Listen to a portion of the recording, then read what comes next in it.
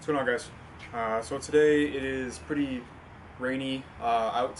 I have a break in the rain, and I've been staring at this obnoxious pile of pallets for far too long. I'm going to take some of these apart with a combination of crowbar, rubber mallets, and a circular saw.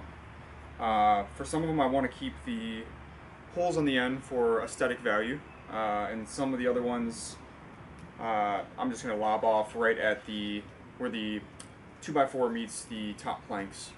Also, another reason I want to keep, or basically pry off these rather than cutting them, would be to not have to deal with the small sections that would be left over on the 2x4s if I choose to use those.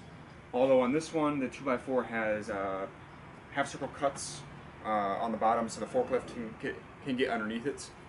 So I'm just going to scrap those anyways. So I'm going to cut this one up, and I'll put some videos coming up on the process of that.